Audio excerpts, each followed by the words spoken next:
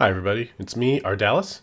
In this video, I'm going to share with you my 5 rules for writing better DTOs in your software. So, let's start with what is a DTO? A DTO is a data transfer object. That's what the acronym stands for, and that is essentially what defines such an object. DTOs are meant to be used to transfer data, which often means they are easily serialized to and from other formats like JSON or XML. This also means that when the destination of the transfer receives the data, it should be free to do so using whatever type it wants, even a dynamic type, so long as it can hold the values. And that means DTOs should not have any behavior, because you cannot expect the receiver of your data to deserialize the data into a type that has the same behavior as the thing that you serialized when you sent it. Only the data values are going to transfer. So the first rule of DTOs is DTOs should not have any logic or behavior. If they do, then they're not a DTO. Now, before we get into the next rules, I want to let you know about a course I published recently on modular monoliths. I really think this is the approach you should be using for most non-trivial .NET applications. I've published it with Nick Chapsis's Dome Train site, and he does an amazing job of recommending it. So let me turn it over to him for just a moment.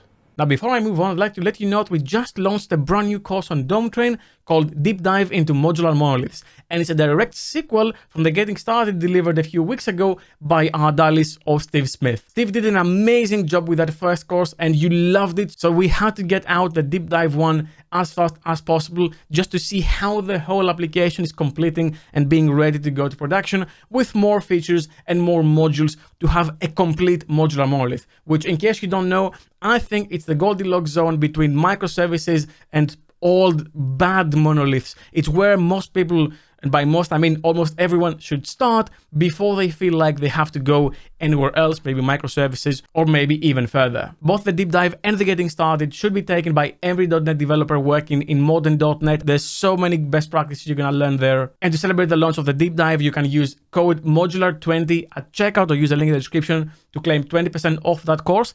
And you can also add the Getting Started course in your basket for a massive discount if you don't have that already. And on top of that, we also have a From Zero to Hero Modular Monoliths bundle now, which allows you to combine both courses with a 20% discount. Okay, now back to the video. Okay, now let's jump into some code. All right, in this simple application, I'm going to show you a few examples of DTOs using different types in C#.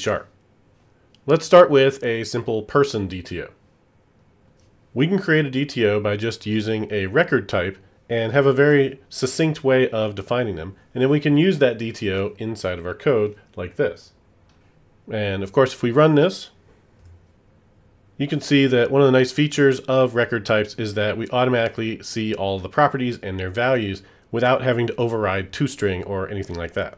All right, now one trick with this is that we can't do person.lastname equals Smith. That's going to fail because we don't have a public setter on last name. All of the fields that we specify on the constructor of a record type are init only. Okay, but what about serialization? That's the main thing we want to use these types for. Well, we can take our person and we can serialize it into some JSON and then round trip that by deserializing it back and see what we get. So I'm going to go ahead and use system.text.json's JSON serializer here, and we're going to serialize the person into a string. We're going to write out that string, and then we're going to deserialize it into a new variable and print that out. And you can see here that we get the same values all the way around. We started out with person DTO, John Doe, and that's what we have when we're done. So this is working as you would expect. Now there may be some reasons why you don't want to use a record type and you'd prefer to use a class, so let's see what that would look like. In this case we're going to use a customer DTO just so we have a different name for the type, and you can see that we can set it up with init only properties also. So when we work with this, it's going to work pretty much the same way. We can create the customer, we can print out the customer. However, in this case, you can see that all we get is customer DTO when we print it because classes don't have an automatic implementation of toString that shows all of their properties. Once again, if we try and set an init only property, we're going to get the same error saying that we can't do so. But with the class, we can easily change this to allow setting, and at that point, this should start to work. If we want to be able to print this out easily, we have to override toString. Now, what this init-only behavior is doing is ensuring that these instances are immutable, right? So when we create one of these, whether we deserialized it from something or we created it ourselves, we're not going to be able to change it. Now, immutability can be a valuable feature of these objects to have, especially if we are deserializing something.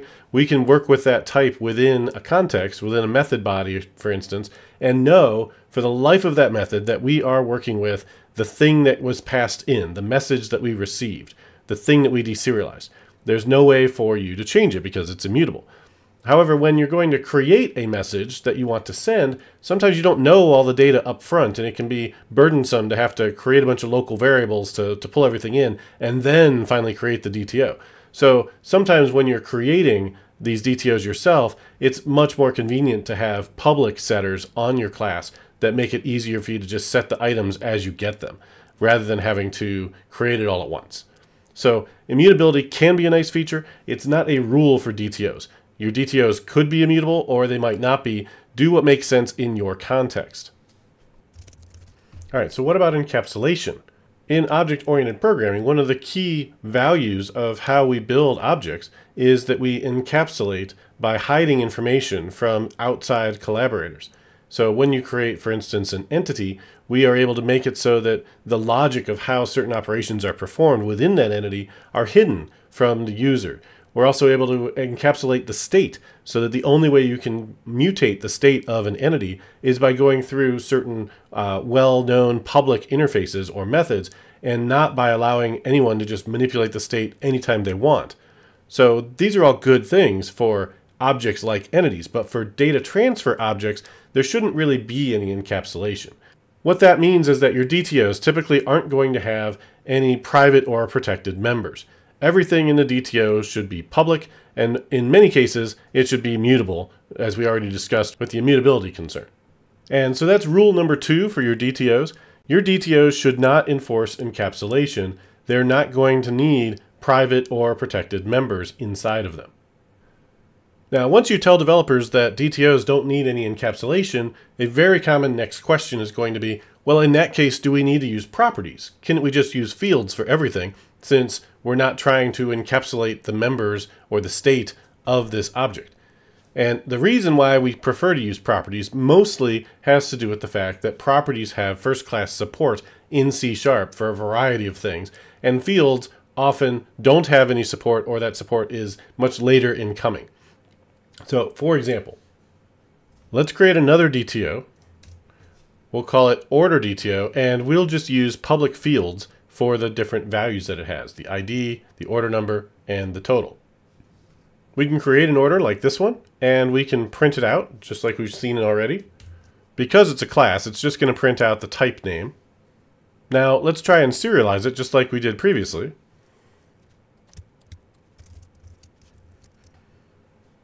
And here you can see that the serialized order that only had fields ends up giving us just an empty set of curly braces for the JSON. So serialization doesn't work on fields, it does work on properties.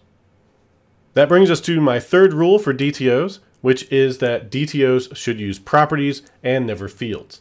If you are using fields, you're likely to run into problems when you try and serialize or deserialize these types. So that brings us to the next question that's very frequent with these types is, what should we name them? Now, you've seen me use the suffix DTO so far, and that's a pretty common thing to use for individual records that we're talking about. Whether it's a person or a customer or an order, often those are going to just be called DTO to indicate that that's what that purpose is. You might choose to use DTO, or if you prefer, you might use DTO with just a capital D. Either one of those is fine. However, what you want to avoid is using that suffix too much for things that happen to be DTOs, but have a more specific purpose. So what I'm talking about here are things like view models or request types or response types, which are DTOs, but you don't want to just call it a DTO. And if you know that it's a view model and you know that view models are DTOs, then it's redundant to say it's a view model DTO. So you can use a view model or request or response as the suffix, and don't use view model DTO, request DTO, etc. So that brings me to my fourth rule on DTOs, which is that they should only use DTO as the suffix of their name as a last resort.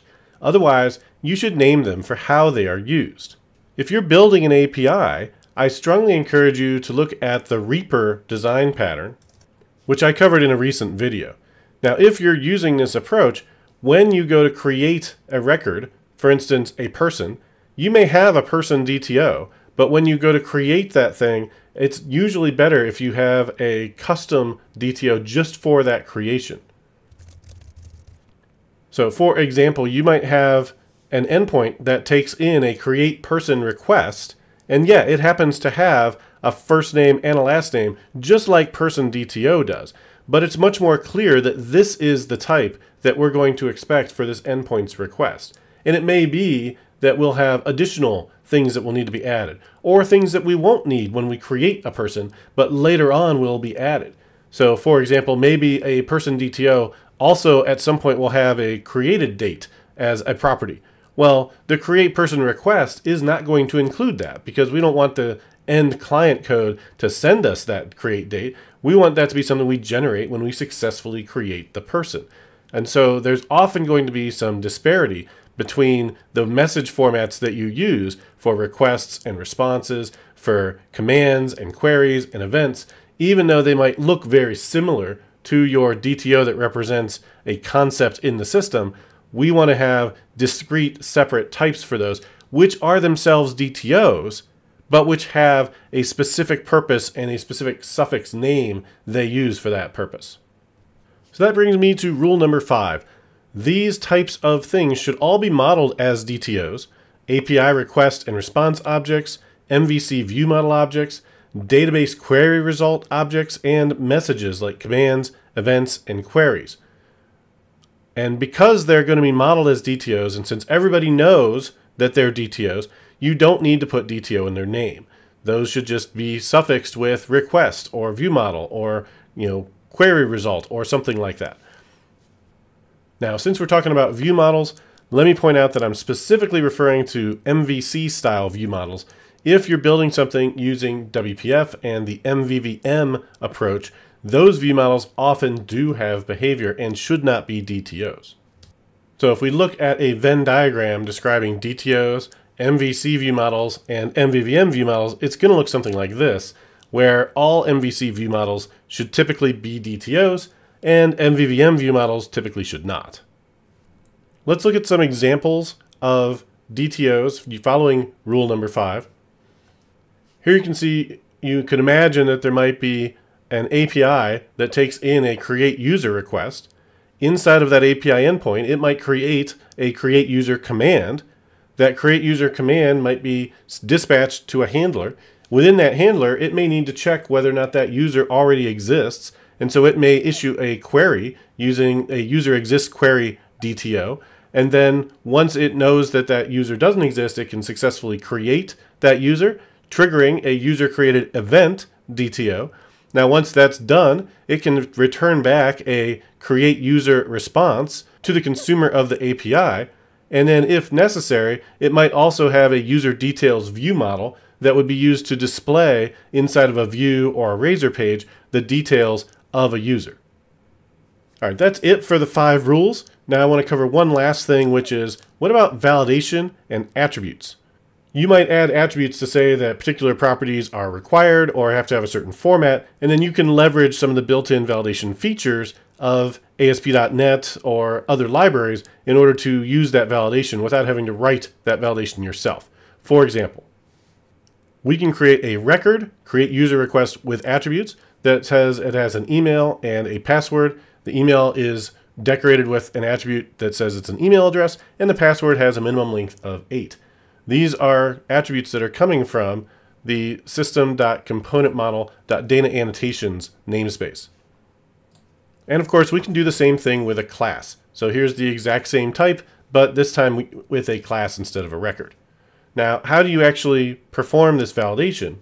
Well, you can use the built-in functionality of MVC or similar types, or you can do it yourself in code. So for this example, I'm creating a create user request with attributes. It has an email address of john.doe.com, which is not a valid email, and it has a password of 123, which is not a minimum length of 8. So to perform the validation, we create a list that we're going to get the validation results in. We call this isValid by calling try validate object on validator. Validator is a system.component model data annotations type. And when it's done, we're going to get back this isValid as a Boolean, as well as the validation results. So we can validate this request and say, is it valid? We're expecting it to not be valid. And you can see right here, the request is valid. So what's going on here? The issue is described in this GitHub issue where validator.tryValidateObject does not handle record types. I don't know why. This issue's been around for a couple of years now, but as of .NET 8, as of April of 2024, when I'm recording this, this still is not handled. What if we do the same thing with our class version? We've got the create user request with attributes class type, same inputs, all the same logic. We're going to see, is the class request valid? And here you can see that it is not. And we see the email field is not a valid email address. The password field must be a string or array type with a minimum length of 8. So it works as we expect.